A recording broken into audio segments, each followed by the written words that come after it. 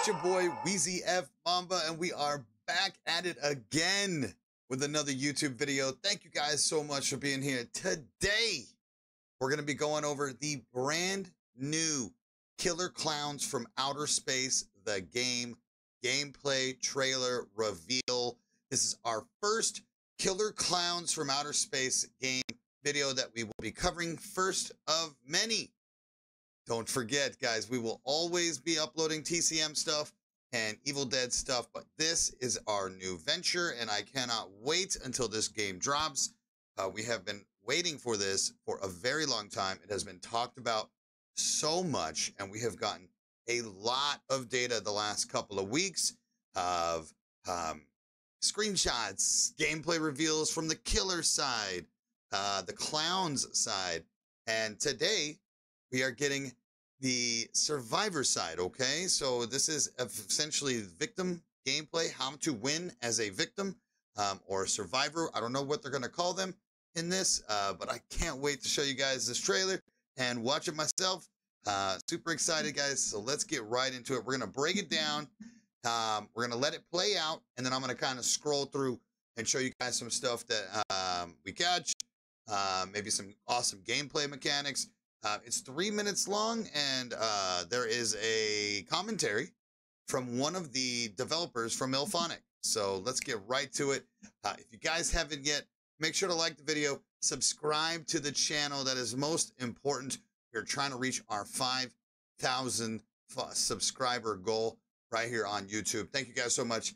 Let's fucking go. Let's go, baby. Here we go, y'all. 3, 2, 1. Killer Klowns from Outer Space, the game, puts you in the very large shoes of the clown invaders, or that of the nimble humans. Aside from all the killing that'll obviously be going on, what do you do in this game? Hello, I'm Jordan Mathewson, design director at IllFonic, and I'm going to walk you through how to survive a Killer Klowns invasion. As a human, your goal is to escape the invasion with your life. This means you need to locate various escape routes and find the necessary items to open them before Clownpocalypse detonates. There are several options when it comes to escapes for humans, all of which are randomized in placement and require a different combination of steps to open. If you're planning on escaping an invasion successfully, you'll need to perform these necessary steps, all while evading and defending yourself from the killer clowns hunting you down. The town of Crescent Cove is, well, located on a cove. It follows that you'll have an opportunity for a water escape, and as it happens, there's a broken down boat docked somewhere in every map. Humans will need to find a spark plug to repair the engine, and a gas can to fuel it up. There's only room for 3 humans on the boat, so if you're in a group of 4, you'll have to figure things out. On the flip side, if you manage to fix and start the boat on your own, you get to choose escaping alone or risking your neck waiting for the others. If while sneaking around you notice a large concrete structure, you found the bunker, a sealed-off safe house escape. Humans will need to find the gas can to power the generator, and a special access card to open the door via the keypad.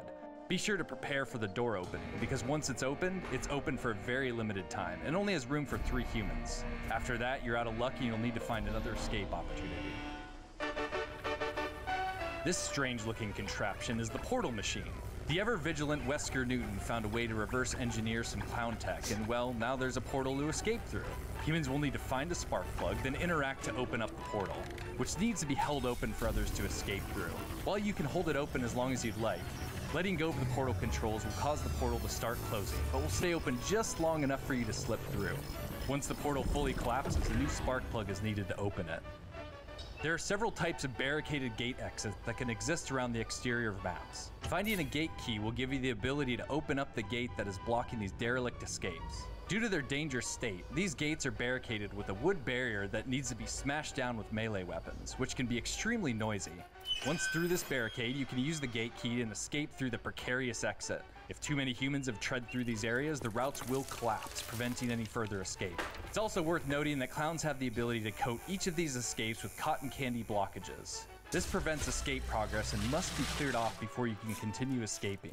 Watch out though, because failing quick time events while clearing cotton candy or interacting with escape objects can signal the clowns of your presence. While all of these escape options are ideal, sometimes things just don't go to plan, and you're left to die in the impending clownpocalypse. I am so fucked. Luckily, when there's 30 seconds left in the match, the Terenzi brothers crash through an exterior wall and provide one last escape route. It'll be up to any remaining humans to get there in time, and up to the clowns to stop them. At 0 seconds, the clownpocalypse detonates, which quickly covers the map and kills any humans that have not escaped. We here at the studio have been having such an amazing time playing this and developing it, and we really can't wait to release this amazing experience for everyone to enjoy. We hope you have lots of heart-pounding fun in Killer Klowns invading June 4th. We'll see you guys there. Absolutely, ladies and gentlemen. All right, let's go ahead and give it a pause. As you guys can see, the gameplay trailer reveal was very detailed, which I thoroughly enjoyed the calm demeanor of the developer who kind of broke everything down. June 4th release date, ladies and gentlemen. Get the pre-order now, okay? I already just gave a pre-order out on my last stream last Sunday, and I might be able to get my hands on some more copies, so be on the lookout in the community section of my YouTube channel. Make sure to join the Discord too if you guys haven't yet. That's where I do most of my promotion, okay? And then let's get to it, man. I'm going to kind of break it down here. I'm going to mute the volume just because we're going to look at some screenshots essentially throughout the game here. As you guys can see, he mentioned multiple things, and first take for me is that this game is going to be heavily fucking victim-sided already. And I'll tell you why. Not 1, not 2, not 3, not 4, but 5 escape routes. 5 fucking exits, dude. That's crazy to me. If it's 3 on 4, these maps have to be small enough for the killers to be able to traverse and rotate and guard, right? However, if it's big, like they did with Jason, have the ability to morph, or whatever you guys call it, you know, fly to the other side. I think it was called morph, right? Morph to the other side of the map, where Jason would just fucking pop up somewhere else. That's gonna be, for me, gonna be really interesting to see how they, you know, do the killer interaction with something with 5 exits. Are we gonna be strong enough if they don't work together? If you got your heads together, though, I feel like 5 escape exits is pretty fucking crazy. Let's get to each and every one of them, and then we're gonna give you guys some similarities to one of Illphonic's previous games, Friday the 13th. If you live under a rock and didn't know that Gun Media, or Gun Interactive it was Gun Media at the time. Gun Media, now Gun Interactive, who are the creators of the Texas Chainsaw Massacre, the game, created Friday the 13th with Illphonic prior, back in 2017. It is legitimately the first game to ever get me into asymmetrical horror, so big shout out to Gun and Illphonic for that. Let's get to it. As we can see here, first off, what am I doing? Not in 1080. So sorry. Did we just play that whole trailer in 720? Garbage. My fault. Hopefully it looks fine. So this is what I'm noticing here. First official screenshot with the HUD, right? So kill humans, 1 out of 3. So this looks like this was a 3-man game when they went, you know, 3v3, but there's considered 4 people, right? 3 clowns, 3 humans. Time limit displayed on the screen, as we can see right up top. That's big, okay? Next objectives, there is none, right? This is it. Pretty simple controls from what I'm seeing here. To shoot with your ray gun, hit Y to toggle between your ray gun and melee, right? Simple here. I don't know if you guys can see that past the IGN watermark, but that is a toggle melee. Obviously, stamina bar is pretty big for this clown. Don't know if this is for every clown, but is it going to change? And we'll see. Obviously, we have hit power because they can fight back. And then 3 separate perks here. which is interesting to me. What does it do, right? So look at this. This one looks like some form of dexterity, like maybe no fall damage at all. I mean, with the swoops, and it looks like he's jumping, right? You think?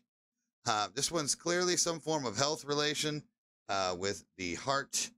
And this one looks like medical spray almost, or some form of like pepper spray. No, I'm stupid. This is cotton candy silly string, right? This is going to be a cotton candy, something silly string related. That's fucking awesome. That's fucking awesome.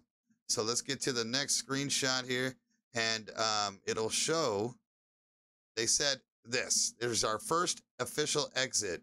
We have to find a gas can and a part to start a boat. Would you believe it, guys? It's Friday the 13th. All the fuck over again. Another boat escape. 3 people can escape on the boat, but there are possibility of 4 victims, which means someone's going to get left out, right? Would you ever want to do 3 and 1 or have, hey guys, get out 2 and 2? Because you would just leave this person solo dolo, right? That's really weird thinking behind. I'm not sure I agree with the 3 on a boat when there's 4 people. It's going to be too tempting to leave a victim solo.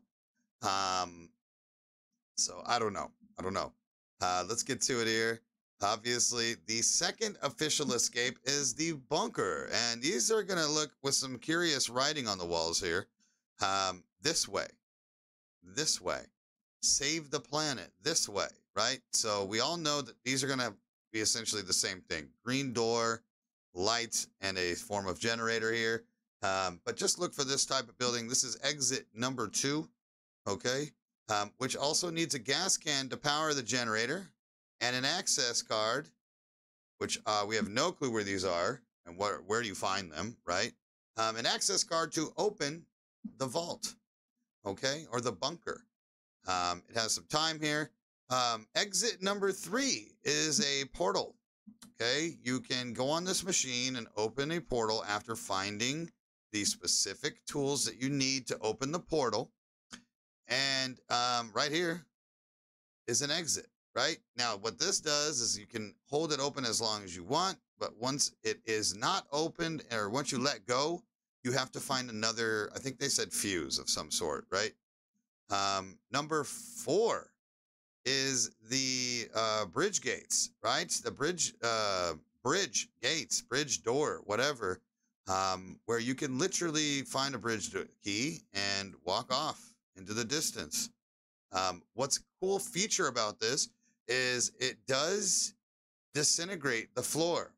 So these are one of the exits that officially leave after a while if there's too many people walking, which is a great feature. I really like this particular feature. It adds a sense of urgency to go all at once, or only a few people can run this particular exit, okay? So the floor eventually will fall through. As you can see, it's starting to have a little wear and tear here, which is great. Screenshots continuing. Let's move over. We did get some killer side information that you actually can throw cotton candy on everything that you want to slow progression. And so, for example, if you know that they are getting close to this fucking door, by the way, look at this match timer, boys and girls. This is insane. 1 clown, 7 humans. So it really makes it to be, how many is this going to be? What is the actual gameplay going to be, right? So I don't know, dude. It's going to be fucking wild. But you can put cotton candy, you can spit cotton candy onto a door. Let's say you want to put it on, I think they showed another clip of it somewhere else. Of somewhere else, right? I'm not sure. Anyways, puts cotton candy on the door, and then for you to escape out of this, you have to remove the cotton candy first, and in order to do that, you have to pull it off the wall. And during the wall pulling, there will be button prompts, right? Such as, my assumption is very similar to, you know, DBD, Maybe it's a wheel that spins, or maybe it's A, Y, X, square, triangle, whatever console or key you're on, it's going to pop up some form of button. And they did mention that if you fucking miss this prompt, that it will alert the killers, okay? So as you can see from this particular screenshot, that it has a outline, which is very TCM-like here, okay? And that some alerts them that somebody's fucking with your shit. So make sure you learn the prompts, okay? Let's get to exit number 5, okay? And exit number 5 is officially the last 30 seconds of the game, okay? If you have not been eliminated yet and you have not escaped yet, there will be a van that smashes through this fucking wall, okay? And through this wall, you have 30 seconds to escape. Now, I want to show you something real quick from this clip, what I was watching. First off, we finally get a victim HUD, right? Victim HUD. 3 inventory slots and what looks like a 4th big pocket. Doesn't really make sense, but that's fine. We also have the waypoint, which I love. After playing Outlast Trials for the last week and a half, the HUD being non-fucking existent in that game, and you have to literally find everything, it has been rage-inducing to play that fucking game. Incredible game, by the way, Outlast Trials. Anyway, I love a HUD. Let me know where the fuck I'm going, dude. Please, let me know where the fuck I'm going, okay? I appreciate it. And then we have this. I'm going to play this clip. Flare. We finally got a flare pick. It looks like we got bots. Look at this, guys. We officially might be able to fill in bots. Is this actual? 1, 2, 3, 4. So you can have a total of 7 victims, right? Another great feature that we noticed right here. This is a cogwheel of commands and what do they call those? Communication prompts, right? Hey, ping here. Hey, come here. Over there. Danger. Stay away, right? So we got some ping commands. It's fucking awesome. Fuck, dude. Look at this. It says 7 here, but it says 8 up here, too. I don't know how many people are going to be playing, y'all. It's going to be crazy. Anyways, let me go ahead and do this. You also have a look behind feature, which is great. So if you're running, you can actually pop the camera behind you, which is awesome. But let me show you guys this stamina bar real quick. Watch the stamina bar down here. When she's running, watch the stamina bar. Now, is this just this particular person, or do all victims have the same stamina, right? So I'm curious because when I was watching her run, that shit went pretty fucking quick, don't you think? Look at this thing. I don't know. I might be tripping. Anyways, that's what I wanted to show you on that clip. The breakdown is crazy, dude. And the fact that this is coming out in June, these HD gameplays that we just got, by the way, were far above and beyond the first clips of the killer gameplay that we got.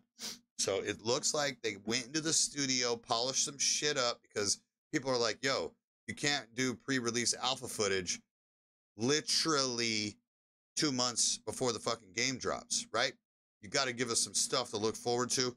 And I think they killed it. I think they killed this trailer. It was awesome. And I can't wait. I can't wait to play this game. And let me know what you guys think, man. Are you excited? Are you pumped? Are you disappointed already? Do you think it's going to be too cheesy, too corny? Please remember, guys, it's KKFOS, right? KKFOS is officially like the darkest black comedy, horror, slapstick, 80s type shit. This is meant to be corny, okay? It's meant to be fucking corny, all right? So don't forget that when you're buying or playing this game, okay? I think it's going to be a lot of fun. Maps, comms, parties with your friends, less of a fucking sweat fest than TCM, and games were going to last much longer. I just got a good feeling about it, okay? So let me know what you guys think in the comment section. Are you excited for this game or not? And please, don't forget to drop a follow, a sub button, as well as a like on the video because it helps the channel out so much. And please don't forget, we stream live on Twitch and we'll be streaming this game when it comes out on Twitch every Wednesday evening, Friday evening, Sunday morning, Monday morning. Okay? I appreciate the love and support as always. And I can't wait to see you guys on the next video. Catch you later. Peace out.